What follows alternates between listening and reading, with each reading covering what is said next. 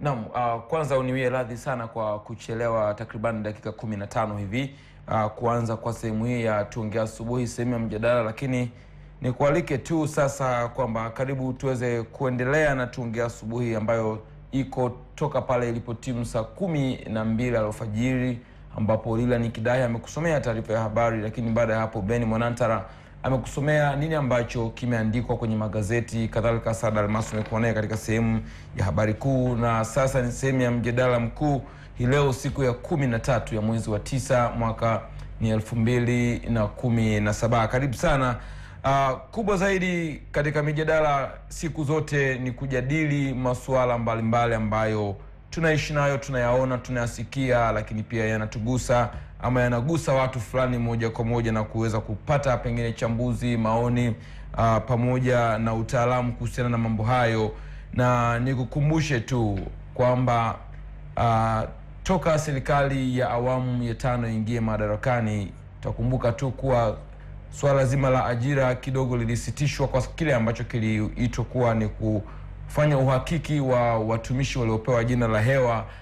Lakini pia kumbukumbu zangu zinaonyesha hapa kuwa ni madaktari wale ambao walikuwa waende nchini Kenya kipindi cha mgomo wa madaktari nchini humo, wale wote wale walipata ajira serikalini. Lakini pia walimu hapa takribani 700 walipata ajira, hasa wale walimu ambao wanafundisha masomo ya sayansi.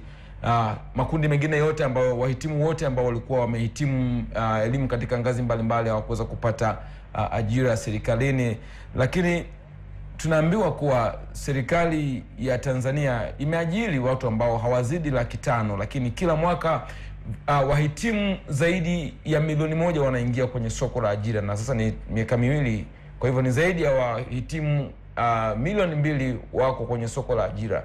Lakini wote hawa hawawezi kuajiriwa na serikali kama tu imeweza kuajiri watu wasiozidi 500,000. Kwa lugha nyingine ni kwamba sekta binafsi ndio imekuwa mkombozi mkubwa sana wa kupunguza tatizo la ajira, ambapo vijana wengi ambao wamekuwa wakikosa ama watu wengi ambao wamekuwa wakikosa ajira upande mwingine, basi wamekuwa wakipata ahueni kwenye sekta binafsi. Lakini bado duru za habari zinaeleza kwa chini kuwa kuna tatizo kwenye sekta binafsi hivi sasa, ambako watu wengi ama sekta nyingi binafsi zinapunguza wafanyakazi kwa sababu ya kukosa pesa ya kujiendesha, sijui kwa nini. Na mimi najiuliza sasa, kama hali ni hii, nimeandika chini ya runinga hapo, nini hatima ya vijana wasio na ajira kama pengine ongeza kwenda sekta binafsi na zenyewe sasa zinapunguza wafanyakazi, lakini pia serikali bado haijaajiri. Wapo vijana, lakini wataalamu wananiambia kuwa kuna uwezekano vijana wakajiajiri wenyewe kwa kujihusisha na masuala mbalimbali yakiwemo kilimo na ujasiriamali. Tazungumza mengi hapa, lakini yako mengi pia kutazama. Karibu sana. Mimi naitwa Leonard Mapuli, na kama kawaida nakuwa naye Joyce Nsima, nitaungana naye hapo baadaye kutoka Dar es Salaam. Na katika hili hapa Mwanza nimewaalika, namuona Joyce Nsima hapo yuko sawa, basi mwenzangu huyo kwa upande wa Dar es Salaam. Na hapa Mwanza nimewaalika wageni wawili. Nimemwalika Fred Matuja, yeye hupenda kujiita mzalendo, lakini ni kijana ambaye kimsingi mimi naijua safari yake kwenye masuala mazima ya vijana, kwenye masuala ya ujasiriamali, kwenye masuala ya kilimo. Ninamfahamu huko Fred Matuja. Lakini pia kadhalika nimemwalika Emmanuel Ndomondo, yeye anatoka taasisi ya sayansi za jamii TASAJA. Ni kijana pia, naye namjua kwenye mapambano haya ya kuzungumza na vijana kuhusiana na masuala mazima ya ajira. Nitazungumza nao hapa. Matuja, karibu sana. Na pia Emma, karibu sana. Karibu sana. Hawa ndo wageni wangu kwa upande wa hapa Mwanza, lakini Dar es Salaam nimekuambia huko Joyce Nsima. Tuna mgeni pia huko, Joyce atamtambulisha muda utakapofika. Matuja, nimejaribu kuzungumza na mtazamaji wangu hapa kujenga angalau kidogo kujenga msingi wa kokoto kwenye mjadala wetu, kwamba ndio kila mara wanasiasa wanatuambia majukwani huko, mara ajira bomu litalipuka. Lakini bado pia tunasikia wataalamu wanasema vijana wasisubiri tu kuajiriwa. Lakini leo hii kuna hii ambayo nimeisema hapa kwamba sekta binafsi sasa zinapunguza wafanyakazi. Kwa vijana wengi ambao labda walikuwa na akili za kuajiriwa, walikuwa wakikosa huko wanakwenda huko. Sawa. Lakini sasa hali ni hiyo. Je, nini, kama swali ambalo kama mada nilivyoiweka tu, unafikiri kwa mwendo huu sasa nini ni hatima ya vijana wasiokuwa na ajira nchini Tanzania? Kikubwa ni kwamba tunategemea serikali isaidiane na private sector au sekta binafsi ili kupelekea mabadiliko makubwa ya kutengeneza ajira. Kwa hiyo kuna namna mbili ambavyo tunaweza kufanya kazi za serikali kwa sasa. Hatuwezi kubaki tunalalamika. Jambo la kwanza ikiwezekana ni kuishauri na kuipa mtazamo wa tofauti na magani kufanya nayo kazi. Nitoe mifano miwili tu ambayo ni kama ya kuanzia. Labda nianze na historia kidogo. Ya kwamba wakati mmoja Misri kuna tatizo la chakula lilitokea na akapatikana Myahudi mmoja ambaye alikuwa gerezani. Kwa hiyo kwanza alikuwa na tuhuma, ndio maana kwa gerezani. Akaleta suluhisho la ndoto na magani ambavyo Misri inaweza ikabadilika. Na Farao alikuwa wakati huo aliamini katika ndoto ya Misri na wakawa na muda miaka 7 ili kuwa na mfumo fulani wa kutengeneza akiba ya chakula ambayo ingefaa kwa miaka 7 ya njaa.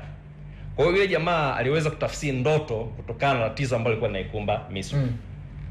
Kwa hiyo hatuwezi kuchukulia tatizo la ajira kama tatizo, bali tunaweza kuona kwamba inaweza kuwa ni fursa vile vile. Sasa nitoe mfano ya kwamba kuna vitu ambavyo tunaweza kuongea na serikali namna gani vijana wakaamua kuchip in au wakaingia. Nianze na mfano ambao uko Mwanza hapa. Leo asubuhi nikiwa nakuja njiani nilikuwa naangalia kwamba kampuni ya Nyanza Road inajenga barabara hii kutoka pale Furahisha kuelekea airport. Sasa Nyanza Road ni kama imepewa kila kitu. Ya Nyanza Road ndio anajenga, Nyanza Road ndio anajiletea kokoto, Nyanza Road anajiletea moram, Nyanza Road anajiletea maji. Nishamsikia mara kadhaa Mheshimiwa Rais anasema kwamba ana program kubwa sana za ujenzi. Na namna gani ambao Watanzania wanaweza wakawa ni players, wakawa ni wachezaji kwenye sekta ya ujenzi. Sasa mathalan, labda leo hii namna gani vijana pengine tuweze kuadvocate agenda yetu kumfikia Mheshimiwa Rais kwamba wewe uko pale kwa nafasi ya utawala. Sisi tupo huku nje. Lakini namna gani tuweze kuwa players pia kwenye ujenzi. Nyanza Road anaweza akaendelea kucheza nafasi yake ya ukandarasi ya kwamba yeye akacheza nafasi ya utaalamu, lakini sisi walau tukawezeshwa kwenye kupatiwa equipments kama ni maroli, tukaleta mora. Kupatiwa na nani? Ni kwamba inawezekana kwamba tukamkopeshwa. Kuna mifumo rasmi ya kibenki inaitwa equipment purchase.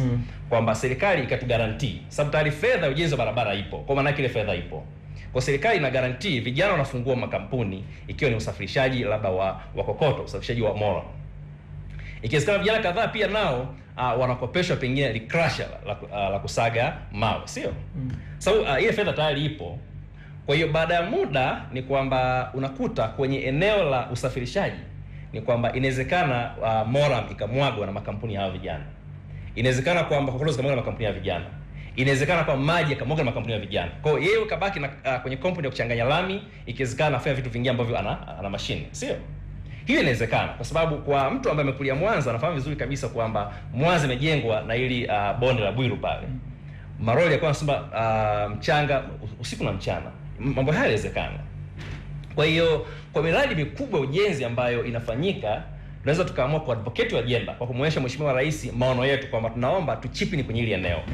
Kwa hiyo eneo la ujenzi ambalo mwaka jana lilichukua almost trilioni 1.2, iwapo ile fedha ilikwenda kwa ndugu zetu Wahindi ambao mara nyingi kupata fedha wanakimbia kanda na Uingereza, itakuwa haiko fair, yupo si hatakuwa players kwenye ile eneo. Makampuni mengi ya Kichina ambayo yanajenga barabara wanakuja na makrasha yao, wanakuja na maroli yao. Sasa namna gani hii fedha yote wewe inakwenda nje? Nasema kwamba haitakuwa fair. Iko namna ambavyo tunaweza kama ku advocate agenda yetu kwa Wizara ya Ujenzi, namna gani basi makampuni hata kama ni ya company kufanya logistics tu ya kubeba moram au kokoto na maji, walau yakawa na sehemu ya value chain ya ile fedha ambayo inaingia kwenye ujenzi wa barabara kwa mfano. Labda niongee kwa uchache kwenye eneo la kilimo kwa mfano. Nasema kilimo kinazalisha chakula ambacho tunakula sisi na of course part tunauza. Nilikuwa naangalia takwimu za jarida moja linaloitwa Reader's Digest. Wasema mwaka 2015 Tanzania tulikuwa tunatumia mafuta takriban tani zaidi ya 300,000. Katika hizo sisi tulikuwa tunazalisha tani kati ya 93 mpaka tani 100,000. Kwa maana yake tani 200,000 tulikuwa tunaagiza toka nje ya nchi. Na kumbukumbu zinaonyesha kwamba tuliweza kutumia zaidi ya bilioni 300 kwa ajili ya kuzipeleka nje zituletee mafuta.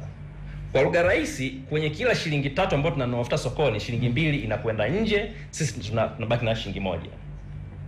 Pia ilizata ni agenda ya kuadvocate kwamba namna gani serikali iwezeshe vijana kuingia kwenye kilimo cha kibiashara na kilimo endelevu. Asa kilimo cha kibiashara endelevu hakiwezi kutegemea mvua, jambo la kwanza. Kwa hiyo lazima tu advocate agenda kwamba tunaomba tuweze kukopesheka mitambo maalum ambayo itakuwa ni ya kumwagilia, nasema irrigation equipment, ambayo inaweza ikatengeneza kama ni alizeti walau ikazalishwa mara 3 kwa mwaka. Alizeti ni zao la siku 90, sio? Kwa hiyo alizeti ikazalishwa mara 3 kwa mwaka. Kwa hiyo maana yake mwenye kiwanda pia naye anaweza akawa na uhakika wa kuoperate mwaka mzima. Nina uhakika wa takwimu za viwanda kadhaa ambao viko Shinyanga huwa vinazalisha miezi 3 mpaka 4 kwa mwaka. Sababu alizeti inazalishwa kwa msimu mmoja tu. Kwa hiyo tungeweza kuzalisha alizeti pengine mara 3 kwa mwaka au futa mara 3 kwa mwaka zikaingia kwenye viwanda vya mafuta, ni kwamba tungezalisha ajira kwenye sekta kadhaa. Labda niziseme kwa kifupi sana. Kuna watu ambao wangeingia kwenye kilimo moja kwa moja, hiyo ilikuwa ni sehemu ya ajira. Alizeti ambayo imezalishwa itasafirishwa kwenda kiwandani, nasema hiyo ni logistics. Kuna watu ambao wangeingia pale kwenye usafirishaji, ingeingia viwandani, kuna ajira ambayo ingepatikana, sawa? Viwandani uzalishaji ungefanyika, wafanyakazi wangeajiriwa. Wafanyakazi ambao wameajiriwa wangekata kodi, wengine kwenye mifuko ya pension, hiyo nao ni fedha ambayo inazunguka. Na pia nyingine ingetoka pale ikaingia sokoni, hapo kuna component ya logistics kwenda sokoni. Sasa mambo haya yanawezekana pale ambapo serikali itafanya kazi na wadau kwenye sekta binafsi. Na namna pekee ambayo naiamini kwamba serikali inaweza kaendelea kuwa ni mwezeshaji, kwamba aka-facilitate development ya private sector. Na kwenye kufacilitate ni kwamba pia anaweza kama kufacilitate in terms of kutengeneza grants au kutengeneza guarantees. Grants aidha katoa fedha, guarantees aidha akaamua kugarantii kupata fedha kutoka mashirika kama ICF, African Development Bank, wakaweza kutusaidia kwenye company ku drive change kwenye kilimo. Ngoja Matuja sana niseme kwamba inawezekana vijana tukaendelea kuwa players, lakini lazima tumuonyeshe Mheshimiwa Rais ndoto yetu na tumpe hiyo roadmap. Asa yeye ana jukumu na serikali yake kutusaidia namna gani ya kuweza kuwa players. Nitakuuliza baadaye kwamba unafikiri serikali haijui hayo. Nitakuuliza baadaye. Na tumemsikia Matuja amejaribu kutengeneza jinsi ambavyo yeye anaona ahueni ya swala la ajira kwa vijana linaweza likatatuliwa kwa namna ile ambayo ameweza kufanua hapa. Lakini mimi nabaki kwako, nirejee kwako. Hii ni moja kati ya njia ambazo zimekuwa zikizungumzwa sana kuwa zitumike ili vijana wengi wasiendelee kulia na ajira, hasa wale ambao wanakuwa wana nguvu, wengine wasomi, lakini bado pia kumekuwa na shauri mbalimbali kwenda kwa serikali. Mmoja wapo amezungumza Matuja, lakini pia serikali mara nyingi imeshauriwa kutengeneza ajira. Nakumbuka kwenye kuchangia bajeti ya ofisi ya waziri mkuu mwaka wa fedha 2017 2018, Freeman Mbowe alimwambia waziri mkuu kwamba wangeshauri serikali ione kila namna ambayo inaweza kufanya angalau kila mwaka watengeneze ajira 20,000. Kila mwaka watengeneze ajira 20,000. Swala ambalo ukiangalia kwa haraka haraka wazita kama ambazo tumejaribu kupitia hapa mwanzo ni swala ambalo pengine ni gumu. 20,000 kila mwaka, mwaka 20, mwakani 20, 40 hao. Na wanao staff ni wachache kweli siku hizi. Wanaokufa nao siku hizi tunakula chakula vyakula vizuri, kwa hiyo wanakufa nao kumekuwa kidogo ni tabu. Unadhani hizi mbinu ambazo zinazungumzwa ikiwemo ya Matuja na zingine ambazo tunazifahamu huko za kuwasaidia watu vijana ambao hawana ajira zimeshindwa kupenya kwenye akili za vijana mpaka vijana waendelee kuiona tatizo la ajira kuwa bado ni tatizo kubwa kwao? Kwanza asante sana ndugu Mapoli kwa kunialika kwenye kipindi hichi. Kwenda moja kwa moja kwenye mada, sidhani kama vijana wanafikiri kwamba hii mikakati yote ambayo inasemwa kwamba hawaoni namna ya kujitoa hapo walipo. Tatizo la ajira, kwanza nirudi nyuma, tatizo la ajira ni au ukosefu wa ajira ni tatizo ambalo lipo duniani kote. Bara la Afrika Mashariki na Tanzania hapa kwetu. Na ukiangalia hali ilivyo sasa, soko letu la ajira mpaka sasa kila mwaka kama ulivyosema wanaingia vijana ama nguvu kazi ambayo inatakiwa kuingia kwenye ajira ni kuanzia 800,000 mpaka 1,000,000 kila mwaka. Lakini uwezo wetu kama Tanzania, uwezo wetu wa kuajiri ukichukua serikali pamoja na sekta binafsi ni kuanzia 50,000 mpaka 60,000. Sasa unaangalia kwamba wanaoingia ni milioni 1, lakini uwezo wetu wa kuajiri ni 50,000 mpaka 60,000. Na hii serikali tunazungumzia ambayo ni mdau mkubwa ambao tunaona ndio sehemu ambayo watu wengi wanaweza kukimbilia, na vijana wengi tunafikiria kwamba serikalini ndio sehemu ambayo kuna fursa kubwa. Kila mwaka wakiajiri sana watu wengi, ni maana yake ni 10% ya ile 500,000 ambayo almost ni 50,000. Hata ukiangalia bajeti ambayo ya mwaka 2018 utaona serikali inaenda kuajiri watu 50,000. Sasa 50,000 ukiangalia watu 50,000 ni wachache sana, ambako tuna watu milioni 1 na tuna miaka miwili umesema watu hawajaajiriwa, sio? Tuna watu maana yake milioni 2 wako barabarani. Lakini ukiangalia kwenye wahitimu wa vyuo vikuu peke yao, kwa taarifa ambayo alitoa Mheshimiwa Waziri mwenye dhamana ambaye ni naibu waziri wa ajira Anthony Mavunde, wakati anamjibu swali lake Mheshimiwa Asunga mwaka 2016 kama sikosei, aliuliza, je, mpaka sasa tuna wahitimu wangapi wa vyuo vikuu ambao hawana ajira? Alitoa takwimu 2014 pekee, vijana ambao wamehitimu vyuo vikuu ambao hawana ajira walikuwa ni 27,614. Hawana ajira 2014 peke yake. Sasa chukue 2014, chukue 2015, 2016, 17 watu wamemaliza vyuo vikuu. Unapata takriban watu karibu 100,000 na kitu. Watoto mwaka huu maana hawajapata vyeti. Yes. Kwa hiyo takriban watu kama 70,000 hawana. Hawa ni wa vyuo vikuu. Kuna diploma, kuna watu wana certificate, kuna watu wamemaliza form 4, kuna watu wamemaliza form 6, kuna watu wamemaliza darasa la 7. Wote hawa hawana ajira. Je, tunafanyaje kama ulivyosema? Kitu cha msingi hapa ambacho mimi nakiangalia, serikali itimize wajibu wake kama inavyoajiri, na tunajua hawezi kuajiri. Lakini wajibu upi wa serikali kwenye swala la ajira? Kwa sababu tunaweza kuangalia hili kwamba pana yake kwamba watu tunapozungumza vijana, tunapozungumza ajira, watu wengi sana wanapeleka akili yao kwa mwendo wa roketi moja kwa moja kwenye shahada za juu kama bachelor na nini. Ndio. Ukusahau kwa darasa la 7 juzi hapa wamehitimu wanafunzi 917,000 hivi wamehitimu elimu ya msingi. Si kwamba hao wote watakwenda kusoma elimu ya sekondari. Kuna wengine watakwama mikwamo mbalimbali ya maisha, ugumu wa maisha, wazazi kutokuweza. Wataingia kwenye ajira pia, watataka ajira za wajua kusoma na kuandika bwana. Kuna kidato cha 4, kuna kidato cha 6, kuna wale usema wote hawa tuwazungumza wote hawa kwa pamoja kwamba kila mwaka hao wote wanakuja wanaingia kwenye soko ajira. Kwa mwendo huu wa upatikanaji wa ajira serikalini, sekta binafsi, kujiajiri, kwa mwendo huu uliopo, unafikiri tutafika? Kimsingi tatizo hili haliwezi kuisha moja kwa moja. Lazima tutafute mbinu za kupunguza tatizo. Na namna ya kupunguza tatizo ni lazima wadau wote tulichukue hili tatizo ni la kwetu. Vijana wenyewe kwanza, sisi vijana tuone namna gani tunatoka hapa. Tumeshaona serikali haiwezi kutuajiri sisi wote.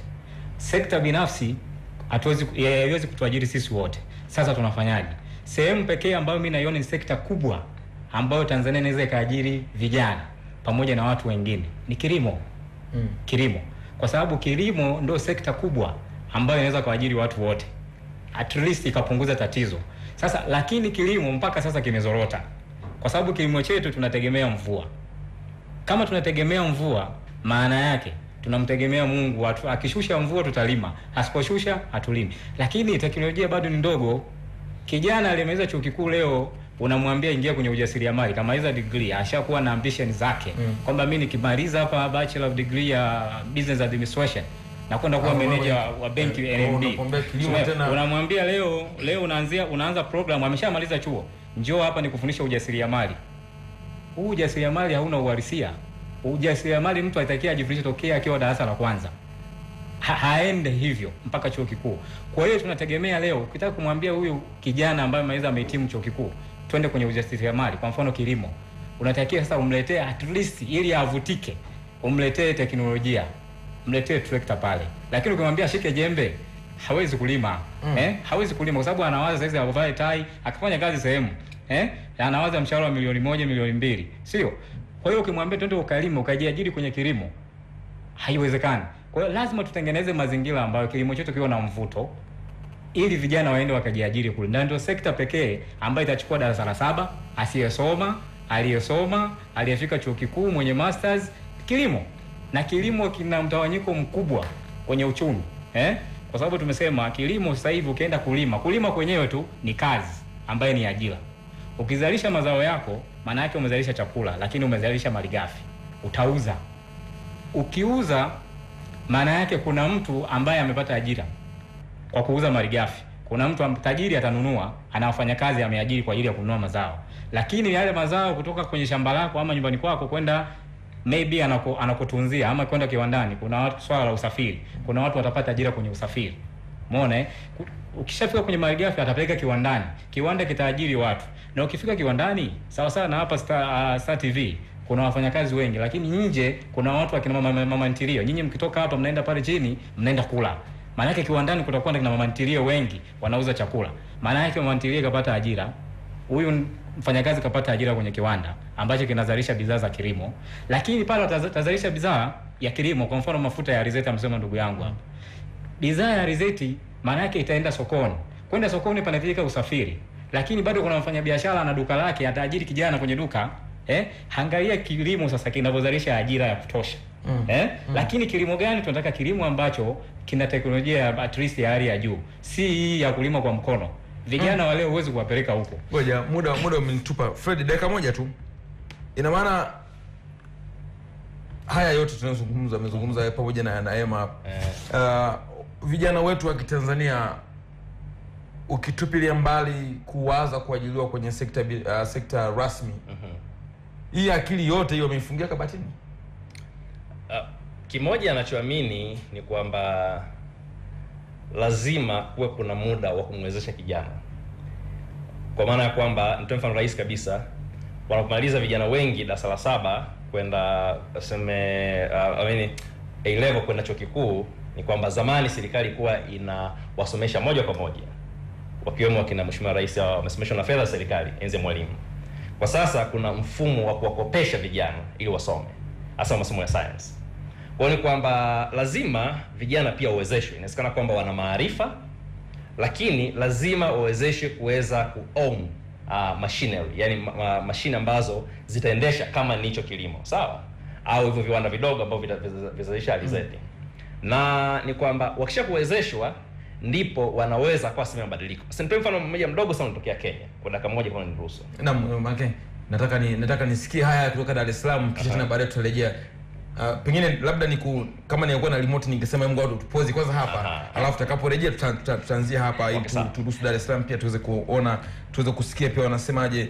Mtazamaji, ni Tuongee Asubuhi, lakini yote kwa yote tukijadili kuhusiana na nini hatima ya vijana wasio na ajira nchini Tanzania. Tumezungumza mengi hapa, lakini pia bado tumewatazama vijana wengi ambao kila mwaka wanaingia katika soko la ajira, lakini pia bado kilio cha vijana kulia kwamba hakuna kazi, hakuna ajira kiko pale pale. Lakini wataalamu wa upande wa pili wanasema kwamba bado labda vijana wangekuwa na jicho jingine la kutazama sehemu nyingine ambako labda wangeweza kupata ahueni ya hiki kilio chao cha masuala mazima ya ajira. Mtaalamu hapa ananiambia kuwa wangeweza kwenda kwenye kilimo, lakini bado pia ukiingia kwenye kilimo hawajawekewa kule vitu ambavyo vingewavuta kwenda kwenye kilimo, wakiwaza wamesoma pengine masomo ambayo yanatanashati kidogo, alafu wanapowaza kilimo ambacho anakiona jembe la mkono inawawia vigumu kushawishika kwenda kwenye kilimo, wanabaki tu mtaani, pengine labda kutembea na bahasha sijui. Lakini tumesikia mengi hapa, pengine nipeleke Dar es Salaam kwa mwenzangu Joyce Nsima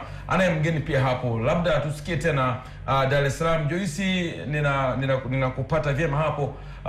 Labda mimi niishie hapo kwa sasa, lakini tena nitarejea baadaye, lakini kwa mjadala huu nisikie hapo mgeni wetu Dar es Salaam anasemaje.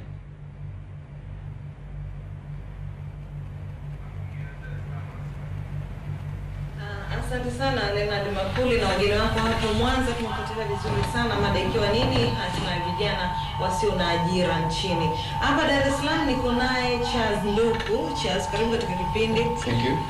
Charles huyu niseme kwamba ni miongoni mwa vijana ambao baada ya kumaliza chuo akaona kwamba mimi sitaki kuingia kwenye ule mkumbo au kwenye lile wimbi la vijana ambao wanasema kwamba ajira Tanzania bado ni changamoto. Amemaliza chuo cha UDOM, lakini yeye ni miongoni wa watu ambao walisema kwamba anaamua kwenda kujitengenezea fursa zangu mwenyewe. Kwa hiyo hapa tutatazama swala zima, je, fursa zilizopo vijana wanazitumia vyema ili kuondokana na hili kauli ya kusema kwamba swala la ajira ni kama jipu sio bomu ambao siku yote inaweza ikalipuka, kutokana kwamba na vijana ni wengi na vyuo kila siku vinazidi kutoa wahitimu, lakini bado ajira ni changamoto katika nchi ya Tanzania. Charles, umwasikiliza kule Mwanza, lakini sitaki sana una chochote kwanza kuzungumza katika mjadala wao kule Mwanza. Mimi nimewasikiliza vizuri, wametoa input nzuri, wamejaribu kuzungumzia serikali itengeneze mazingira kidogo friendly kwa vijana, lakini niwaambie tu vijana, serikali haina cha kufanya kwenye maisha yako. Okay, asante sana. Kwa kauli hiyo tu basi vijana wa Dar es Salaam. Mimi naomba nianze tu kwa hiki kitu tunasema kwamba ni namna gani fursa zilizopo zinaweza kumsaidia kijana kutokana na hili tatizo la ajira. Fursa zilizopo ni nyingi sana. Cha kwanza hicho. Cha pili, lazima tubadilishe approach ya kupata kazi. Si ndio? Wazungu wanasema kuna job and work. Sisi we are looking for jobs, lakini not looking to work. Sasa kwanza ile duwasha neno ajira tulitoe. Yaani perception ya kusema ajira. Namba tutoe kwanza. Tuwe na perception ya kusema, tuwe na mtazamo wa kusema ujira. Mimi kwa siku naingiza shilingi ngapi? How much do I make for a day? Yaani mimi kwa siku natengeneza shilingi ngapi? Huo ndio msingi mimi naona. Lakini tukilenga msingi wa kusema mimi nimeajiriwa wapi, mbona mimi sijaajiriwa, mimi sivai tai asubuhi na kazini, sifikiri kama it makes sense. Leo kuna mtu anauza maji tu mtaani. Kwa siku anauza shilingi maji ya shilingi 10,000, si ndio? Kwa mwezi na shilingi ngapi? Ana 300,000. Si ndio? Sasa 300,000 kuna mtu ameajiriwa anapewa alipo 200,000. Nani mwenye hela hapo zaidi ya watu wawili? Kwa hiyo cha kwanza tubadilishe mtazamo wa neno ajira na ujira. Muda ambao tunautumia ku-complain kusema serikali haijatupa ajira, mfumo si mazingira yako friendly. Hivi vitu vyote, hiyo energy ambayo tunaitumia kulalamika sisi, ile ndio energy tutakuwa tuitumie sisi kama vijana kwenda kufanya mtaani. Nije kwa upande wako wewe Charles, umemaliza chuo mwaka 2015 kama sikosei, na sasa mwaka 2017. Wewe ulitazama nini au uko tofauti gani na vijana wengine ambao wamemaliza chuo wanasema kwamba mimi nimaliza chuo tegemeo langu kwamba ndio nikapate ajira sehemu? Wenda ni mtazamo, kila mtu anakuwa na mtazamo wake. Kwa upande wako tuambie wewe, ilikuwaje ukasema ninamaliza chuo sasa naamua kufanya shughuli zangu binafsi pasipo kwenda kutafuta ajira kwa mtu nikaajiriwe? Uliona kwamba soko la ajira ni bado changamoto kwa Tanzania? Hapana. Soko la ajira lipo. Mimi kwa qualifications zangu za chuo siwezi kukosa kazi. Siwezi kukosa. I guarantee. Lakini pili ilikuwa ni malengo yangu makubwa ambayo nilikuwa siyaoni kupitia ajira. Kwa hiyo nikasema my vision haiwezi kuwa defined nikiwa chini ya mtu. Kwa hiyo nikasema lazima define mambo mengine. Lakini nimekuja kuona mtaani ambapo vijana wengi tunakosa, especially graduate wa level university. Mimi nawasema tu wakumind lakini this is how it is. Waajiri sasa hivi wanatafuta wafanyakazi. Huo ni ukweli. Wapo wanatafuta wafanyakazi. Lakini wanatafuta wafanyakazi wa aina gani? Wanataka mtu wa kusolve matatizo ya ofisi. Wanataka mtu wa kuongeza thamani. Wanataka mtu wa kubadilisha mchezo kwenye ofisi. Je, sisi graduate ambao tumemaliza tuna hizo sifa? Acha na qualifications za vyeti. Unaweza kusolve matatizo ya ofisi. Ofisi na shida ya sales. Ukija utaongeza sales. Kwa lazima uniambie mimi ni mwajiri, Charles, naomba kazi kwako, lakini nikija ofisini kwako I will do 1 2 3 4. Kwa hiyo kwa lugha tu nyepesi kwamba waajiri wanatafuta mtu ambaye anaenda kusaidia matatizo, sio kwenda kuongeza tatizo. Exactly. Kwa hiyo kwa jibu hilo unachomaanisha kwamba bado nyinyi watu ambao mnamaliza elimu ya juu ni kwamba bado hamna zile sifa za kuajilika. Ndio kauli yako unamaanisha hivyo? Ukiachana na sifa za maana, kwa maana cheti ni sifa kwanza. Si ndio? Lakini sasa hivi kuna kitu kinaitwa what it takes in the market. Yaani nini ambacho kinahitajika sasa hivi? Leo ukichukua waajiri wawili wana candidate wawili, ukamwambia sasa nawapa kazi, ajieleze. Mwingine ana cheti kizuri sana, lakini mwingine ana cheti cha kawaida afu hajui kujieleza. Utamchukua yeye anajua kujieleza, kuna communication skills anazo. Kwa hiyo kamzidi yule mwingine. Kwa hiyo cheti kinakuwa basic, lakini kuna kitu lazima uwe nacho extra cha kwako. Ambacho unahisi kwamba kwa sasa hivi ama vijana wengi sana tunakosa. Hatujui kupresent, hatujui kuandika, tunajua kulalamika tu sisi. Kwa hiyo inatutengenezea waajiri nao wanaanza sisi tunatafuta kazi, yani candidates tunatafuta kazi. mwajiri anatafuta wafanyakazi. Kwa hiyo tuna mismatch katikati. Umeelewa? Ukiwa ni mtu ambaye unaweza kusuluhu matatizo ya ofisi, popote utaajiriwa, anywhere, sehemu yoyote nasema. Ukiwa mama mimi na fulani, nimekuja ofisini kwenu hapa. This is CLDB, si ndio? Na majibu kwa nini wateja wamepungua. Okay. Lazima tukusikilize. Kwa hiyo katika mada yetu ambayo inasema nini hatma ya vijana wasio na ajira nchini, wewe unataka kuniambiaje katika ile mada tu ambayo iko hapa? Hatima kubwa, cha kwanza kabisa, lazima tujichambue sisi. Tuangalie mimi na samani zipi ambazo tunazibeba tofauti na wenzangu. Lazima you should have something extra. Si ndio? Kuwa na vyeti tu, kila mtu ana cheti cha university. Yaani everybody has, kila mtu anacho. Lakini wewe lazima nini ambacho tunachocha zaidi na cheti ndo dalo msingi. Yaani hiyo ndo hatima sisi vijana kupata kazi.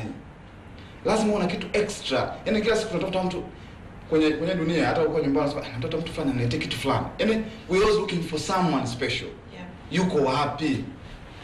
Kuwa na cheti zote, yaani kuwa na cheti isikufanye wewe useme mimi sina kazi na mimi nakosa. Lazima uwe na kitu zaidi. Lazima ujue namna ya kuongeza thamani kwenye eneo lilopo. Ukiwa kwenye kundi la watu wakikuona waone okay, tunapata majibu. Kwa hiyo unachotaka kusema kwamba ili jambo la kila mtu anasema ajira tatizo, ajira tatizo, ajira tatizo. Kwa upande wako una ajira sio? Mimi ajira sio issue. Ajira zipo. Trust me. Ajira zipo. Vijana tunakosa. Kwanza sasa hivi watu wanatumia approach ya zile ya zamani. Mama zetu walikuwa na apply zamani kwa CV, si ndio? Lakini leo watu bado wanatumia CV kuomba kazi. Doesn't make sense kwao. Mimi nikomba kazi kwa kususu kutumia CV yangu. Siwezi. Lazima tubese kwanza approach. Mimi nakuja kuomba kazi kwako, nakuja kukuambia nikija ofisini kwako nitafanya haya. CV naileta mwishoni kuvalidate kama mimi nilisoma. Lakini unatanguza CV doesn't make sense. Watu wanataka kuona thamani yako kwanza kabla kuingia kwenye mfumo. Yaani tuone chaza kija ofisini kwetu ataongeza hichi na hichi na hichi. Na kweli anaweza kudemonstrate. Lakini sisi wanatanguza CV zinafanana kwanza nchi nzima. Unajua CV za Tanzania zinafanana zote. Lakini na guarantee mimi CV nikitaka kuandika CV leo mimi nafanya vitu vingi sana. Lakini hapa chazi na swali. Kwa nini imekuwa swala zima la ajira linalalamikiwa sana na hawa niseme kwamba wanafunzi ambao wamemaliza elimu ya juu? Kuna darasa la 7, kuna waliomaliza tu form 4 wamekosa kingine cha kufanya. Hawa wanaonekana wanajishughulisha, lakini sana imekuwa nyinyi kwa watu elimu ya juu. Kuna kipi ambacho kinawafanya labda au ile elimu yenu kwa kuona kwamba sisi kwa sababu nimemaliza chuo lazima nifanye kazi ya mtu fulani, uchaguzi wa kazi? Ndio maana muda mwingine unafikia labda kila siku kila mtu analalamika ajira ni changamoto Tanzania. Ni kweli. Kwanza kuna hiyo perception ambayo imetengenezwa, the national psychology. Watu wanaamini batafuta graduation na nitapata kazi. Hiyo ni kitu ambacho kina trigger watu wengi sana. Kwa hiyo kiachilia kwanza hiyo itawasaidia sana. Hakuna elimu kubwa, hamna elimu ndogo, lakini kama unaweza kupata matokeo.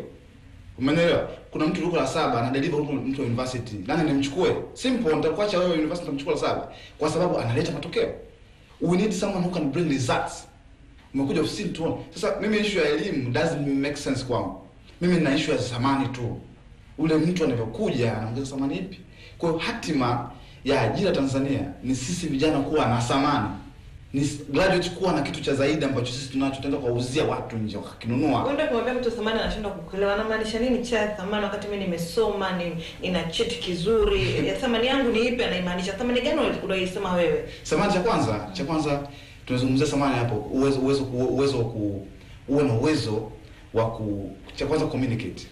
Umeelewa? Thamani yako ni communicate. Kwamba mimi niko hata kwa ajili naweza kukutuma sehemu kwa sign deal ya milioni 30 kwa sababu you know how to communicate. Cha kwanza. Umeelewa? Cha pili, personalities. Personality yako ikoje? How do you behave? How do you talk? Even if it's basic, lazima uvijue. Sasa hivi kama uweze communicate nje huko utafanyaje? Lakini kuna watu wanaweza sifa zote na bado hawana na wamekosa sempa kwa ajili. Mtu mwenye sifa kama hizo ana thamani kubwa, anaweza kusema matatizo. Hakuna mtu anaweza kukosa kupata kazi. Kama una uhakika, you guarantee you have skills. Acha na cheti, usisifie kwamba mimi na cheti. No. Tuonyeshe kitu ambacho zaidi ya cheti. Unaweza communicate, unajua ku negotiate, unajua kufanya decisions, umeelewa? Unajua emotional intelligence ya watu. Huyu ni mkubwa nimwambie nini, huyu ni mdogo nimfanyie nini? Unaweza kusoma matatizo, ni mbunifu, unakosaje kazi. Okay, tuje katika swala zima sasa la changamoto ambayo ilipo kwa sasa hivi. Kwa sababu hatuwezi kukimbia kwamba changamoto ya ajira Tanzania. Yeah. Ni kama somo zangu kule Makuli kwamba serikalini ajili watu zaidi ya 500,000. Na unaona kwamba kila siku vione watu zaidi ya milioni 1 wana graduate, umeona? Lakini sasa changamoto ya ajira, sekta binafsi ambazo zilikupa service ambazo zinasaidia kidogo katika swala zima la kukwamua hii changamoto ya ajira ambayo iko Tanzania nayo. Kama kidogo kuna changamoto hivi, naomba tusiingie sana huko. Wanapunguza wafanyakazi, wengine wanafunga makampuni. Kijana ambaye sasa hivi haelewi afanye kitu gani, unamwambia nini? Cha kwanza lazima abadilishe mtazamo. Cha kwanza kabisa lazima abadilishe anachokiamini. Mambo yabadilika sana sasa hivi. Kutumia njia za zamani kwa dunia sasa hivi haiwezekani. Cha kwanza abadilishe mtazamo. Cha pili angalie jamii unajua sisi wasomi ambao tangu nchi iwepo, tangu Tanzania iwepo, wasomi hawafiki milioni 10. Guarantee. Kwenye level university 10 milioni fiki. Ina maana 10% tu, si ndio? Ambao tupo university. Ina maana Tanzania population zetu kwa ngapi? Milioni 53, si ndio? Ndio. Milioni 43. Most atuseme hapo milioni 30 tuseme. Hawajaenda shule kabisa. Lakini sisi 10% tunashindwa kufit in kwenye milioni 30. Je, ni sisi ambao tumesoma tunashindwa kuwatumia wale au wale wanashindwa kutumia sisi? Na nalaumiwa. Kwa swali linakuja kwetu. Sisi tunashindwa kuishi kwenye jamii ya milioni 30 ambao hawajaenda shule, kuwasaidia kusolve matatizo ya kwao. Watu na maduka yanafungwa, sio kwa sababu wamefungwa hawana mitaji. Hawana watu wa kuuza. Watu wanaamini siku mbili wanaiba. Umeelewa? Watu wanakosa integrity, hamna discipline, hamna consistency. Kwa hiyo watu wanafunga biashara zao, wanafanya lakini kwa sababu hebu niambie kwenye kampuni watu wanafukuza wafanyakazi, wanapunguza wafanyakazi. Kuna watu hajapunguzwa, kwa nini hajapunguzwa? Wana thamani kubwa kuliko wale wanaondoka. Kwa hiyo anaweza kufanya kazi zako wewe, hivi sababu ana thamani kubwa. Kwa nini wewe punguzwe? Umeelewa? Waajiri wanataka watu ambao wanaweza kuleta matokeo, hata kama wao hawapo wanakuwa hawana hofu. Lakini leo watu wana hela zao wamezificha kwa sababu hawana watu sahihi wa kufanya nao kazi. Ofisi wanakuta wanapewa ofisi wanaaminiwa lakini they don't deliver. Nani analaumiwe? Kwa hiyo it's a personal weakness. Kwa hiyo swala la kusema kwamba kuilaumu serikali, sekta binafsi ni kwamba tatizo sio huko, tatizo ni vijana wenyewe bado. Inputs zetu ni chache, ni ndogo. Ndio maana watu wanatoka nje kuja wa China wanafanya vizuri kwa sababu inputs zetu ni ndogo. Hatuwezi hata kusimamia misimamo yetu, hatuwezi. Mwanzoni kuna kauli ilizungumza kwamba swala la ajira, la kuajiriwa litoke kwanza kwa vijana. Litoke afanye kitu gani? Kwa mfano, mtoto mmoja mzuri. Hapa Dar es Salaam kuna malls nyingi sana, si ndio? Kwenye kila mall, kwa mfano Nchini City pale. Kuna wafanyakazi wengi zaidi ya 1000 wanaingia kila siku. Au tuseme zaidi ya 500 wanaingia pale. Ukifungua Shushine pale Nchini City. Shushine tu ya kushua ya brush viatu. Ambao unakafanya hata wewe gladi tukachomekea ukavaa tai ukaenda pale mimi nakukumbusha kiatu dada Joyce shilingi 2000. Ukablashia watu 10 2000 shilingi 20 kwa siku. Umezifungua ziko 5 hapa da. Umeweka Sitmo, umeweka Pugu, umeweka wapi? Hivi unataka shilingi ngapi kwa siku? Unatengeneza zaidi ya 1,000 per day. Kwa mwezi shilingi ngapi? 300,000. Unataka kazi gani unataka kupewa? Lakini je, vijana mko tayari kufanya kazi za aina hiyo? Ndio nakwambia sasa dubasha la neno ajira litoke kwanza. Perception ya kusema ajira itoke. Perception irudi, ujira unatengeneza shilingi ngapi? That will makes a lot of sense. Mfumo unatengeneza uoga. Yaani watu wanaogopa mifumo. Serikali haiwezi kubadilisha maisha yako. Umeelewa? Serikali iko pale kukuguide tu wewe, lakini serikali has nothing to do with your life, man. Maisha yako mwenyewe ni ya kwako, you have to be responsible. Uweze kusema mimi unafanana na mimi kwa sababu wewe unaamka. Mimi naamka saa 11 kila siku. Wewe unaamka saa 2. Alafu sasa tufanane. Haiwezi kufanana. Mimi na kitu zaidi ya kwako. Wewe hatusomi, yaani tupo kulalamika. Yaani muda ambao tunatumia kulalamika, utakuwa ni muda ambao tukae chini tutafuta taarifa. Tusaidie watu, mama zetu wanafanya biashara huko zinakufa, tuwasaidie. Sisi tumesoma. Lakini na sisi tunalia na wao. Yaani unakaa nyumbani, mama unaongeza janga nyumbani, unashare washroom na babako. Graduate. Si watu kana, lakini this how it is, inauma, unajua. Wazazi wana expect makubwa kwetu. Kuna siku moja nakumbuka kuna mfano ulikuwa umetolewa kwamba mama anayechoma vitumbua na kusomesha mpaka chuo, lakini mwisho wa siku tena wewe ambaye umegraduate unarudi tena nyumbani kuomba tena nauli kwenda kutafuta unaenda kutafuta kazi mtaani. Sasa hilo ni tusi kubwa sana. Yaani mama amehangaika ameuza hadi mayai. Mimi mama wangu amesomesha kwa tabu sana. Umeelewa? Kauza hadi kuku niende shule. Lakini leo unashindwa wewe umemaliza university. Yeye la 7 amekusomesha mpaka umemaliza, lakini wewe unashindwa tu accommodate kidogo. Nani alaumiwa hapo? Yaani nani alaumiwe?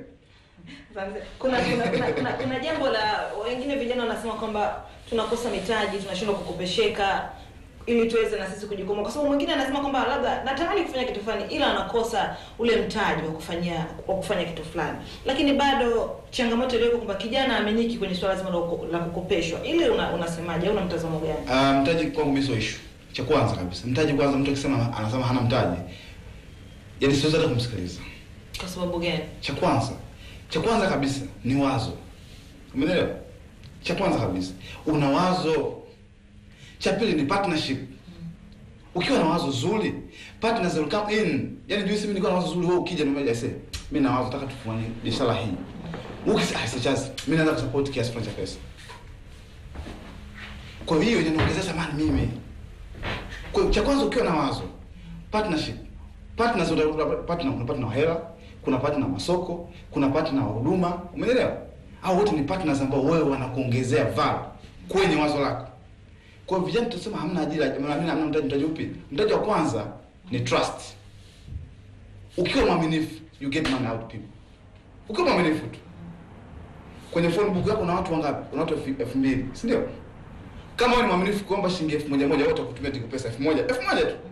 Kuomba, sasa kwanza nataka kuanzia. Unapata shilingi ngapi?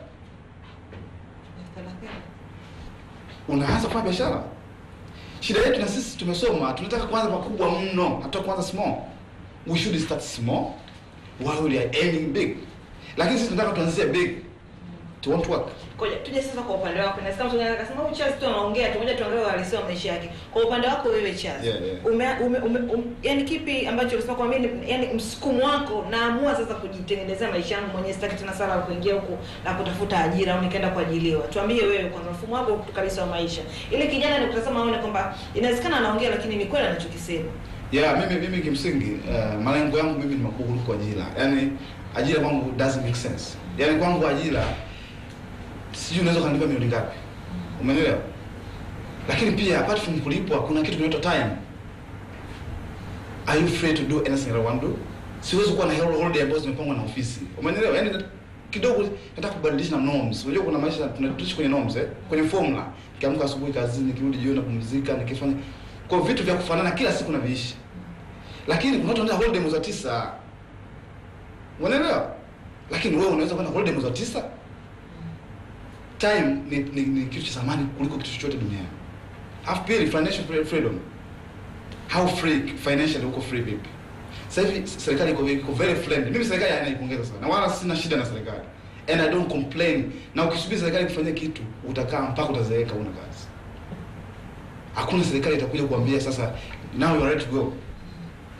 Okay, asante sana Charles. Ndio kauli yako hiyo kwamba ukilaumu serikali utazeeka na kuna ambacho utakachokipata. Kwa kauli hii basi Mapuli, na mimi tulisikiliza vizuri sana hapa Dar es Salaam na wageni wako huko Mwanza.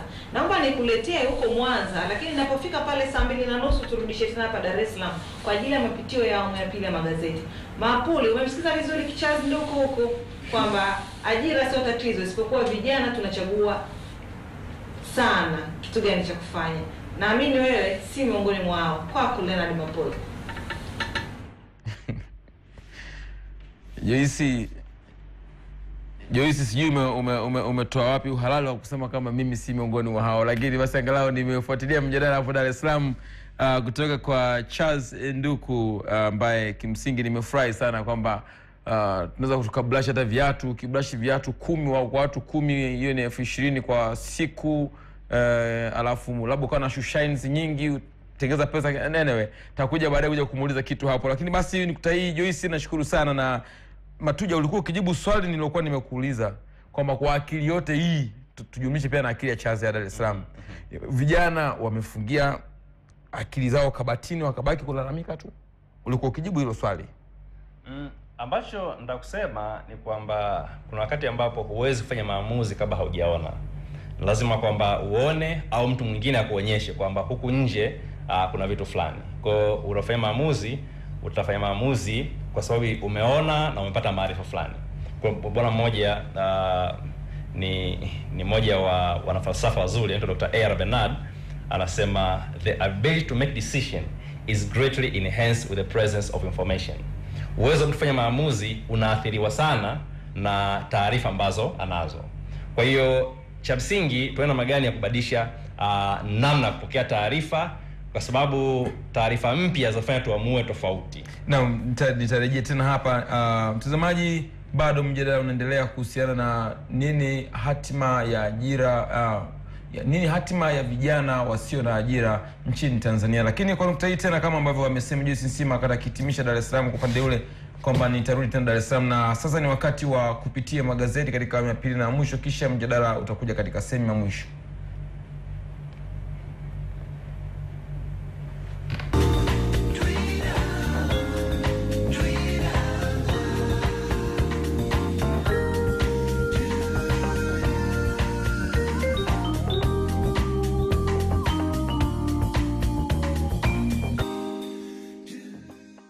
Popote pale ulipo, ni matumaini yangu hujambo. Karibu sasa katika awamu ya pili ya Tuongee Magazeti kutoka hapa Dar es Salaam. Naitwa Beni Mwanantala. Moja kwa moja na kamata gazeti Mwananchi limeandika jinsi Meja Jenerali alivyopigwa risasi akitoka benki, apigwa risasi mkononi, kiunoni na tumboni. Rais Magufuli amjulia hali hospitali ya Lugalo. Lakini pia shambulio la Lissu lilivyoponza wabunge, na wabunge wapewa haki wanyang'anywa. Habari nyingine, watatu wavamia ofisi za mawakili, nyaraka za manji za salimika, na Magufuli awasubiri wabunge watatu CCM wenye tuhuma. Wanasheria wamshauri JPM aifute hukumu ya kifo, na Obasanjo awashauri wakongwe kustaafu. Teknolojia ya mawasiliano yachangia kuharibu watoto. Gazeti Mwananchi. Gazeti Habari Leo, gwiji la habari Tanzania, laandika Zito kubenea kitanzini, miliki viwanda kununua pamba yote nchini, na tume ya Mufti ya kabidhi ripoti ya mali za BAKWATA. Lakini pia Meja Jenerali mstaafu wapigwa risasi, JPM amjulia hali. Chadema wadai hali ya Lissu bado tete. Gazeti Uhuru, ukweli daima, laandika ujambazi da, Meja Jenerali yapigwa risasi, aporwa mamilioni ya fedha, na Halima Mdee jisalimishe, Zito na kubenea watiwa kitanzini. Makonda afichua mchezo mchafu TRA, pamba yote kununuliwa. Yanga ya muonya Shishindi. Gazeti Uhuru. Gazeti Tanzania Daima laandika madaktari wa Lissu waibua mazito Kenya, wabaini alipigwa risasi 8, polisi wamkiingia kifua Kachero aliyeonekana Nairobi. Watetezi haki za binadamu wapaza sauti. Nyani wakimbia na sufuria za chakula. Zito asema Ndugai hatoshi kwa sita Makinda. Kubenea Lema wamtaka ache kuwaziba midomo wabunge wa upinzani. Habari nyingine, mawakili wa Yusufu Manji wavamiwa, na tusinyooshe nchi kwa kumkimbiza jogoo ndani ya michongoma mwalimu mkuu.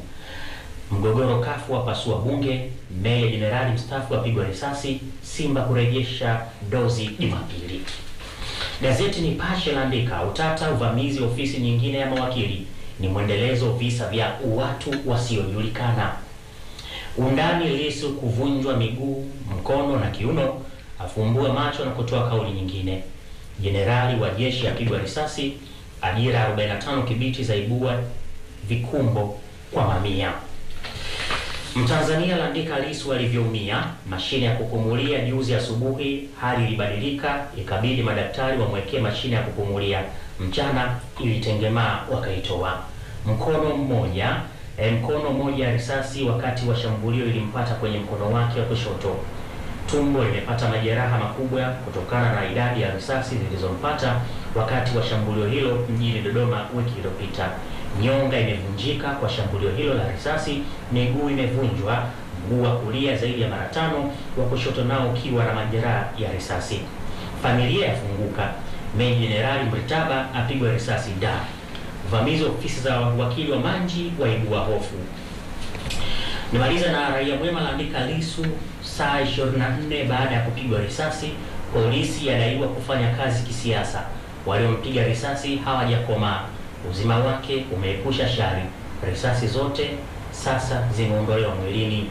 Mtego wa Tanzanite waanza kunasa, wakurugenzi Tanzanite 1 wadakwa, wapekuliwa kishindo kusambaa nchi nzima. Tuangalie sasa kurasa za nyuma ambazo ni mahususi kwa habari za michezo na burudani. Gazeti Mwananchi, uimara, Simba yasaka rekodi ya Yanga.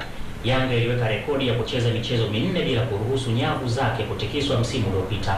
Nyota Yanga kukosa nafasi. Gazeti Habari Leo laandika Singida United sasa kama Simba Yanga.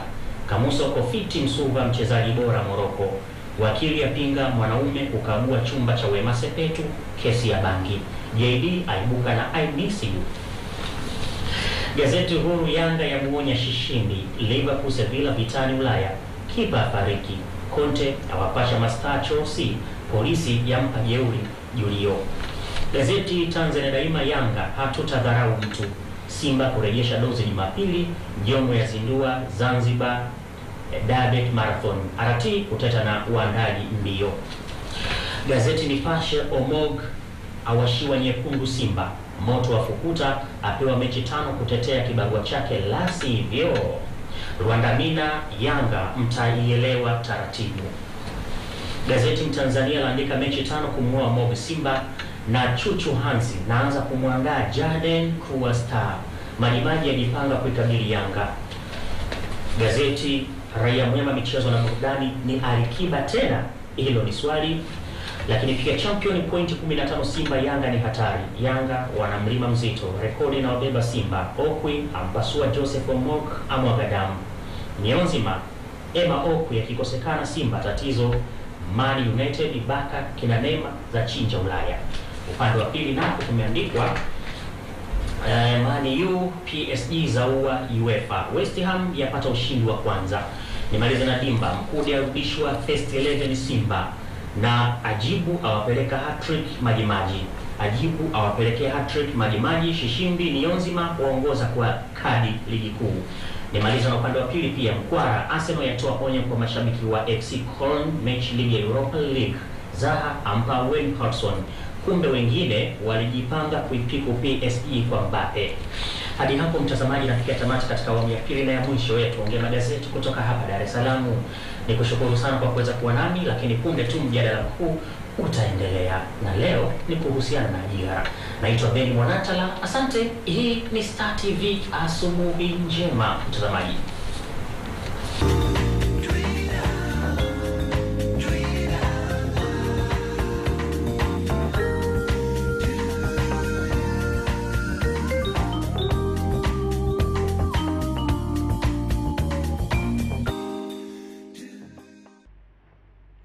Na asante sana Beni Mwanantala kutoka Dar es Salaam katika sehemu hiyo ya pili na ya mwisho ya kupitia ama kutupitisha kunako magazeti ya Tanzania yameandika nini leo kwenye habari pamoja na habari za michezo na burudani. Unanipa fursa mimi kuweza kuendelea na mjadala huu sasa ambao tumekwisha kuanza tayari toka pale saa 1:45 nikiwa na mwenzangu Joyce Nsima na wageni wangu hapa Mwanza, tukiwa tunajaribu kupita hapa na pale kutazama mengi katika swala zima la nini hatma ya ajira ya vijana wasio na ajira nchini Tanzania, ambao kimsingi ni wengi na kimsingi vilio ni vingi na kimsingi lawama ni nyingi na wanaolaumiwa pia ni wengi.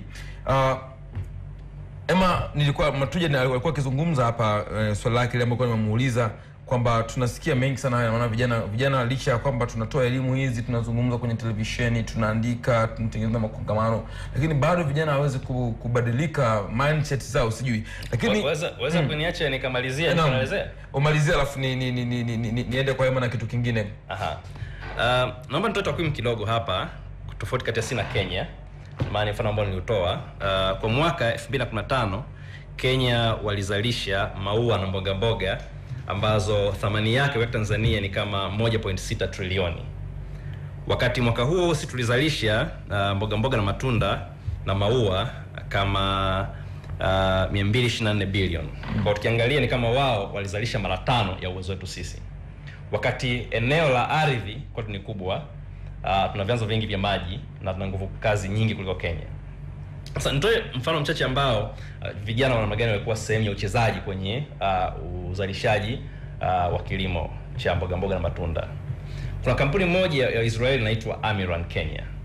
Hao jamaa walifuata Wizara ya Vijana kuongea nao namna gani ambavyo vijana wanatoka mashuleni na vyuoni wanaweza wakawa absorbed kuingia kwenye program, kwamba wanawezesha kwa kuwapatia maarifa pamoja na teknolojia kwa mikopo kutoka mabenki ya biashara. Kwa Wizara ya Vijana iliweza kutengeneza kama ilo daraja na leverage, kwamba wao wanaweka dhamana kwa kijana ambaye ana shamba walau kuanzia 40 eka. Kwa Amiran wanakuja wanafanyia mafunzo ya kilimo biashara na kuisha fuza masoko yako wapi na ulime nini. Kwa baada ya hapo ni kwamba wanakuja na kuwekea mifumo ya kumwagilia, ikiwa ni drip irrigation kwa shamba la nje au greenhouse kwa ajili ya maua na mboga mboga. Baada ya muda vijana wengi waliingia kwenye mfumo endelevu wa kiuchumi kwa sababu mtu anazalisha mwaka mzima. Kwa hiyo mambo kama haya ni kwamba serikali pia Tanzania nayo inaweza, kwa sababu fedha zimo kwenye mabenki ya kibiashara ndani au mabenki ya nje, sio? Mtu kama Adesina ambaye alikuwa waziri wa kilimo kule Nigeria, ambaye sasa hivi ni rais wa Benki ya Afrika, ndani ya miaka 3 aliweza kutengeneza ajira kwa watu milioni 3 Nigeria kupitia mifumo ya kilimo. Sasa na kama alivyosema ndugu yangu hapa ya kwamba ukiweza kuathiri kilimo kwenye uzalishaji, mfano kama maua na mboga mboga, maana ni kwamba unaingia pia kwenye company ya logistics, kwamba utasafirisha kutoka mashambani utapeleka pengine kama ni airport. Maana itakuwa tuna uhakika wa ndege kutoka Tanzania kupeleka Ulaya kwingineko.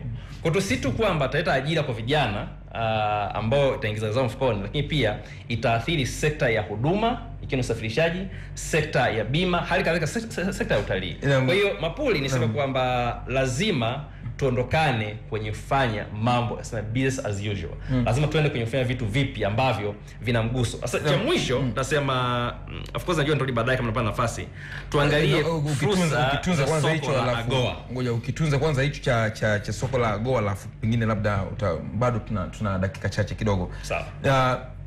Emmanuel, ni rahisi sana hii leo kuwaona vijana wengi wakiitwa kwenda mahala kwenda kupata mafunzo mbalimbali, na yamekuwa ni mengi na wanaotoa mafunzo wamekuwa ni wengi sana, kwamba vijana watoke pale walipo waende mahala fulani. Lakini pia kumekuwa na organization nyingi za kigeni zinazotoa njia mbadala, kwamba kuna namna nyingine ya kutengeneza pesa. Ziko nyingi sana, na wengine wako online, una invest kiasi cha pesa, ziko nyingi kimsingi.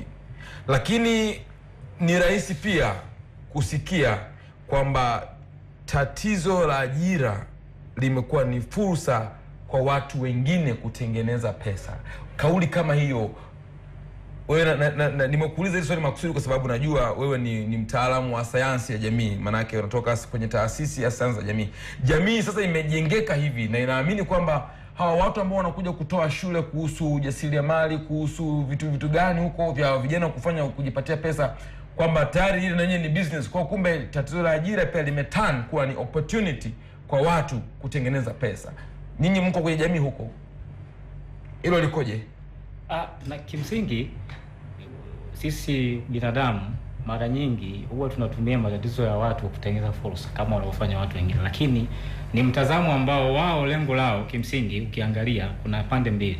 Kuna mwingine ana nia ya dhati kweli anataka kutatua tatizo la ajira, lakini tatizo ambalo naliona kwenye mafunzo haya hayana uhalisia. Leo unakuja kwa mfano huko kule kwetu Tunduru, Ruvuma kule, unawaita vijana kwa mfano pale mjini, nyinyi bwana, kuna ukumbi mmoja unaitwa Skyway, njooni tukae hapa niwafundishe namna ya kulima korosho. Unapiga darasa lako pale bana, korosho inalimwa hivi na hivi, na unaingia kwa pesa. Unaingia kwa pesa, inawezekana huyu anatoza pesa kwa sababu kama unavyosema ni fursa nao wanaitumia. Unafundishwa namna ya kulima korosho. Mimi ninavyojua, kutaka kumfundisha mtu kweli apate maarifa hayo ya ujasiriamali, nenda kwa vitendo. Kama tulivyokuwa zamani kwenye elimu yetu, mfumo wa elimu yetu, tulikuwa na somo linaloitwa EK, shule msingi, elimu ya kujitegemea. Mnaenda shamba, mnalima. Kwa hiyo maana yake huyu mtu anajifunza kupitia vitendo. Mimi nimesoma shule, kwa mfano shule ya sekondari ambayo ni ya kilimo. Somo la kilimo linafundishwa darasani, lakini mnaenda kulima bustani, mna shamba la korosho, mnalima. Sasa maana yake huyu mtu unaimpart knowledge kwa kufanya na vitendo. Mwisho wa siku hata sahau na ataenda kufanya. Kwa hiyo hata akiishia darasa la 7, huyu mtu amejifunza elimu kwa vitendo EK. Akimaliza darasa la 7, akitoka pale ana ujuzi, ana maarifa, hata kaa nyumbani anasubiria ajira, ataenda kufanya kazi shambani. Huyu alimaliza form 4 kwenye shule ya kilimo, kwa mfano kama mimi nimesoma shule ya kilimo. Maana yake nilipomaliza form 4 nilikuwa tayari nina ujuzi na nimelima. Umeona, najua maana ya kulima. Kwa hiyo mwisho wa siku nimefeli form 4 kwa mfano, nitaenda kulima na watu wamejiajiri kupitia hivyo. Kwa hiyo mafunzo muda mwingine kama unavyosema watu wanayatumia kama fursa, lakini kwangu mimi nayaona mengi yana uhalisia. Na pengine tuendelee kuyaamini haya mafunzo ambayo wewe pia umeonyesha shaka kwamba labda kama tunafundishwa kutumia fursa zilizoko vijijini, twende kijijini kabisa. Kwa muundo huo, mafunzo haya tuyaweke katika nafasi gani ya kuwasaidia vijana kuondokana na hili tatizo ambalo kimsingi mimi nalitazama kwa ukubwa wake kwa kweli, sababu pia ni kijana, naishi na vijana, nakaa na vijana, nazungumza na kijana na hivyo. Kimsingi haya mafunzo yana msaada kidogo, lakini nasema tuende mbali zaidi, twende kwa vitendo. Tufundishane kwa vitendo ili tutoke hapa tulipo. Kuliko kuitana makongamano. Makongamano yako mengi sana, watu wanafanya. Semina hizi ziko nyingi, lakini mwisho wa siku tunarudi pale pale. Tatizo linapungua, halipungui. Tunaendelea na mwendo ule ule. Muda umeniacha, nilikupe dakika moja kusudi Matuja hajamalize kabisa. Ndiyo. Kwa mwendo huu wa kuzalisha wasomi wengi kila mwaka nchini Tanzania ambao wote wanategemea ajira na wanakwenda kwenye ajira, lakini ajira hakuna. Sekta binafsi ndo hizi ambazo tumezungumzwa kwa mwanzo kwamba sasa zinapunguza wafanyakazi. Hivyo unafikiri hii inaiweka elimu yetu katika nafasi ipi, kwamba tuache kwenda shule, maana tukienda shule hamna kazi? Kimsingi hatuwezi kuacha kwenda shule. Tunatakiwa tuende shule. Lakini shule yetu sasa itupe maarifa na ujuzi. Kuna nchi lazima mtu kishaje kusoma na kuandika tunatosha. Yes, wapo ambao lakini mwisho wa siku haina tija. Unajua tu kusoma na kuandika. Hata hapa kwetu tunakazania watu wasijue kusoma na kuandika. Tumetoka kwenye ule mfumo wa zamani ambao mtu anajifunza kwa vitendo. Sasa hii ni tatizo, na tatizo litaendelea kuendelea. Tunataka elimu yetu sasa tuende tuhusianishe ujuzi na maarifa yetu ili tuweze kutatua changamoto zetu tulizonazo Tanzania, kuliko kuwa na elimu ya nadharia. Tunakaa darasani, unaambiwa bana wewe business administration utakuwa manager, utakuwa nini, lakini mtu hajawahi kwenda hata field, hata hapo benki hajui. Kwa hiyo tunataka elimu ambayo unapata ujuzi na maarifa. Twende kwenye vitendo. Naona kama muda sio rafiki, lakini Matuja siwezi kukunyima nafasi kwa kweli. Ulikuwa ukitaka kuzungumza kuhusu AGOA. Nikakwambia basi naomba hitimishe ni japo kwa dakika moja tu ili tumruhusu Joyce Nsima kabla ya kuruhusu bunge kuweza kuonekana hapa. Asante Mapoli. Nataka kusema kwamba kuna soko liko Marekani ambalo lianzishwa na Rais Bush na inaitwa African Growth Opportunity Act. Ni sheria maalum ambayo itengenezwa kwa ajili ya nchi nyingi za Afrika kupeleka baadhi ya vitu mbalimbali kwenda Marekani. Sasa masoko haya wanawatumia wengi, nchi kama za kwetu hizi ni watu wa kuja. Tanzania nafahamu kuna mwekezaji mmoja ambaye amewekeza kama eka 175 maeneo ya Iringa, Njombe huko. Amewekeza $6 million kwa mwaka, ana turnover ya $19 million. Na anachokipeleka kule, anapeleka vitu kama nyanya, carrot, pilipili hoho, bamia. Tofauti ya yeye na sisi na kwamba yeye analima kibiashara. Kwa lazima serikali iweze kufanya kazi na sekta binafsi na kuifacilitate ili kwamba kutransform kilimo cha kibiashara ni fursa kubwa sana ya ajira, si tu kwa vijana lakini pia kwa uchumi wa Tanzania. Ni Frederick Matuja, anapenda kujiita yeye ni mzalendo, lakini pia kama ambavyo umefuatilia toka mwanzo, huo ndo mtazamo wake, na hiyo ndio kazi ambayo mara nyingi amejikita kuifanya, kupambana hasa na tatizo la ajira kwa kuangalia fursa nyingi, kama ambavyo umeweza kufuatilia katika majibu yake yote na mifano yake yote, na ndivyo ambavyo anavyofanya yeye kila siku, na ndio maisha yake haya. Nimekuwa naye hapa rafiki yangu na ndugu yangu Emmanuel Ndomono kutoka Taasisi ya Sayansi za Jamii TASAJA. Nakushukuru sana Fred. Asante Mapoli. Na Emmanuel nakushukuru pia sana, japo muda kwa kweli umekuwa mwingi, lakini maana yake nini? Kwamba tunapokuwa tunapungukiwa na muda, tuna mambo mengi ya kujadili kwenye hili. Kwa hiyo kama ile nalo pia ni kubwa. Ni kweli. Nadhani kwamba kuna haja pia tuandae kipindi cha pili tena na gani kwamba tunaingia kwa ndani zaidi. Maana leo ni kama tumeingia juu. Na tutenge muda mwingi zaidi ili twende zaidi. Tutafanya hivyo. Sawa. Joyce Nsima, mimi naomba nisipoteze sana muda, niishie hapa, lakini nikuruhusu pia uweze kumaliza hapo na Chazi Nduku ambaye kimsingi nimemsikia, nimemfuatilia.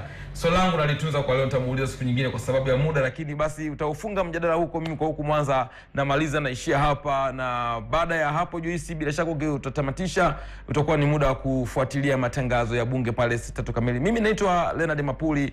Joyce, naomba utamatishe Tuongee Asubuhi kutoka Dar es Salaam. Tuongee Asubuhi kutoka Dar es Salaam. Okay, asante sana Leonard Makuli na wageni wako hapo mwanzo. Tunasema asante sana, tumefuatilia vizuri.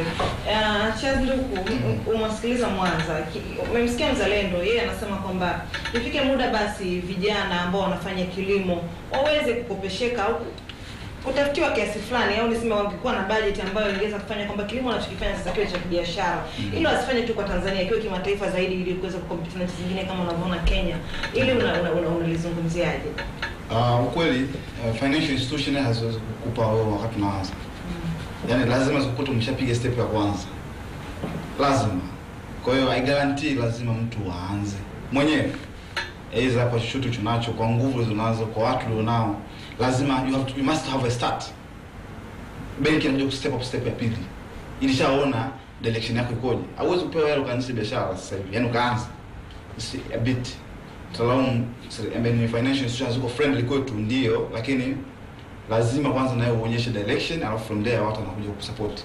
Okay, naomba ni kuna ujumbe mmoja hapa naomba nimsome. Huyu ni mdau wetu mkubwa sana Tuongee Asubuhi. Huyu anaitwa Hamza Suleiman Mfaume.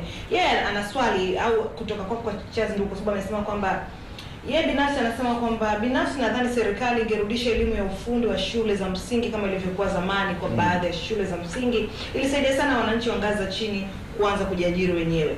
Lakini pia wasomi nao waweze kujengwa kiakili ili waweze kujiajiri.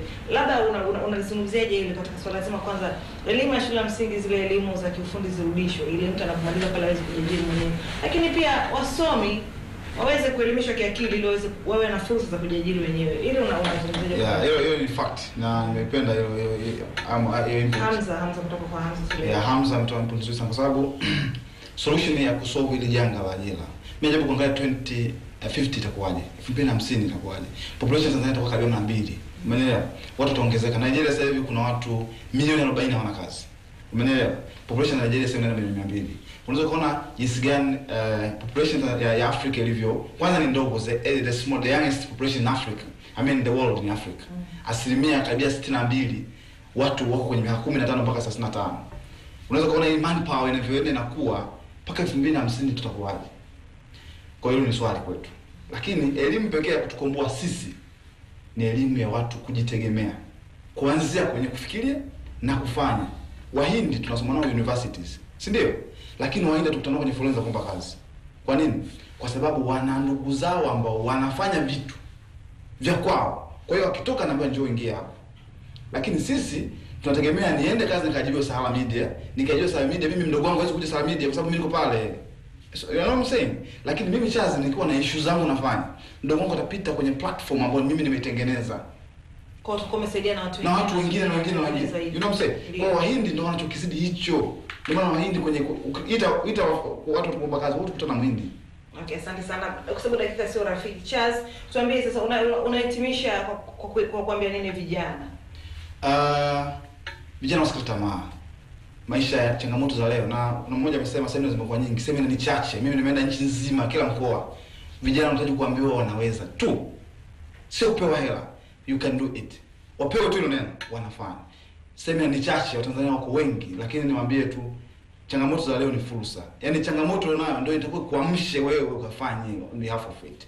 Kwa hiyo kuwa na changamoto ni blessing. Kuku wa kienyeji na kuku wa kisasa. Kuku wa kisasa akiamka asubuhi, hajui anapewa pumba, hajui analino na nane, lakini anaenda anarudi na thamani yake iko juu. Kuliko kuku wa kienyeji ambaye anafungiwa ndani anapewa kila kitu. Okay, asante sana pia kwa ujumbe mzuri sana wao. Basi mtazamaji wa Star TV nilikuwa naye Charles Nduku. Charles, asante sana.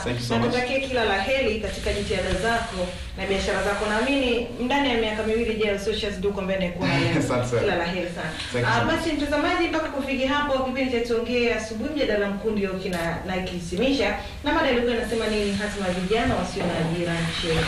Kwa niaba ya mwenzangu Beni Mwanantala ambaye alikuwa amekuletea magazeti kwa awamu ya kwanza na awamu ya pili, na mpiga picha alifanya tuonekana hapo katika runinga yako ni Nini Bakari, na mchanganya picha pamoja na fundi Fidel Sport. Nasema asante sana. Mimi naitwa Jason Sima. Endelea kufuata vipindi vinavyofuata hapa Star TV na Asubuhi.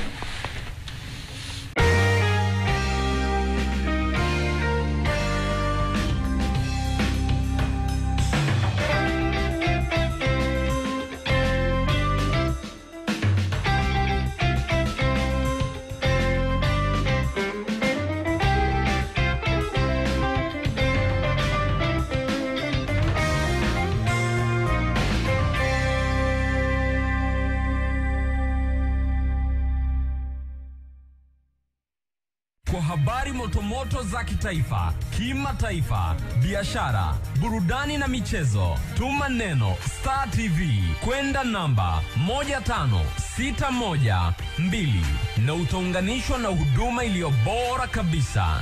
Huduma hii kwa sasa ni kwa wateja wote wa Vodacom, Tigo na Zantel. Utatozwa shilingi 100 tu kwa siku. Jiunge sasa kwa habari kemkem. Continental.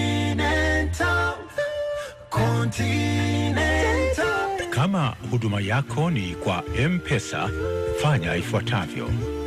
Anza kwa kubonyeza *150*00 litatokea neno M-Pesa.